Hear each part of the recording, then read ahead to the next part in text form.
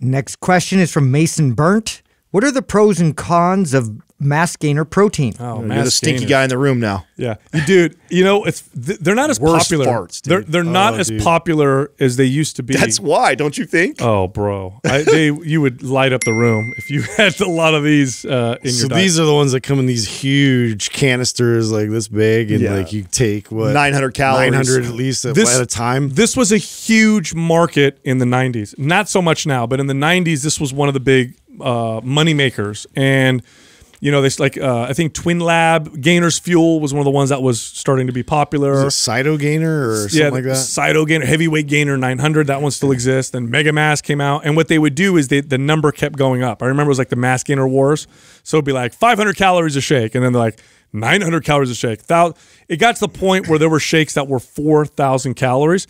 How did they make that happen? They pack them full of carbohydrates. Or you get like a bucket for a fucking scooper. And that was the other thing. I remember the first time I bought Mass Gainer 4000. It literally looked like a paint bucket. And I'm like, oh my God, they fit 4,000 calories in a serving. And then I opened the lid and there was a scoop in there. I'm not exaggerating. It was that big. And it was like 6 servings in this huge bucket. Like a sand shovel. Dude, I'd put it in the blender, turn it on, and it was like my mom's like old school high powered blender was almost gonna break. It was like, whoa.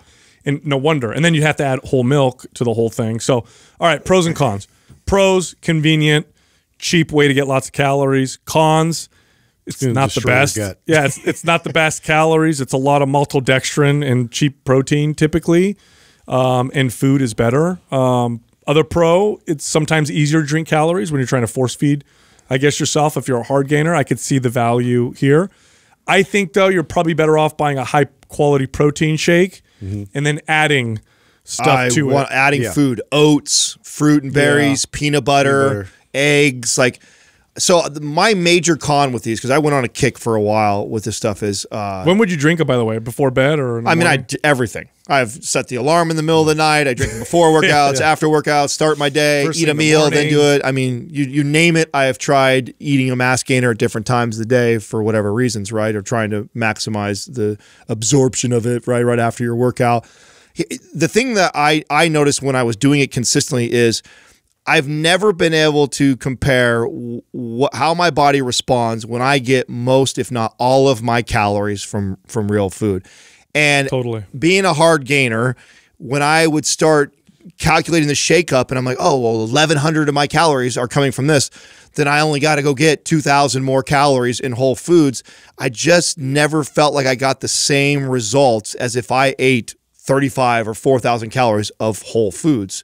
And so I got away from doing the mass gainers completely. I even said, I don't want to take a shake unless I have to, unless I'm missing my protein and it's late. And so now, like when I do shakes, it's always in the evening time. And it's only because I wasn't able to get enough protein intake from my whole foods. Same here. Then when I do it, I'm on a gain, I use oats, I use fruit, I use peanut butter, I use eggs, and I add it to that and make my own gainer shake. And I just feel like getting those whole foods blended up with this, 300-400 calorie regular protein shake gave me more benefits than these, dextrose loaded full of fiber 900 calorie plus shakes that just literally made me shit 30 minutes later. Oh, dude. Your stomach's just talking the entire day. I remember that, like with these shakes, it just would not resonate.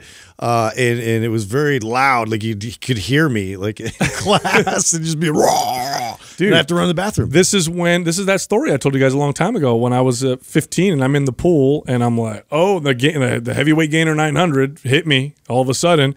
And I ran out of the pool and get in the bathroom, and because my drawstring was wet, I couldn't undo it and basically shit myself. That's a true story. Yeah. And that's when I kind of swore off. I'm like, it's not going to make me gain mass. Risk versus reward. Yeah, this is not really working. Here's something. If you're a young kid, you're looking for the convenience, you're looking to save money, and it's hard for you to eat all the calories that you need to get in order to gain mass or whatever, just do this. Get a high-quality protein shake. You can buy whey protein now, very inexpensive. If you can't, Organifi makes good protein. We work with them. Take that, add whole milk, okay? And you want to add more calories, throw some peanut butter. Tastes great. and you've got extra protein, a little bit of carbs And from the dry and it's oats. high calorie. Dry oats. Dry oats That if you was want to add even more, I used to more carbs. throw a half a cup to a cup of dry oats blended up in there, and it adds It actually tastes good. Yeah. No, I loved it.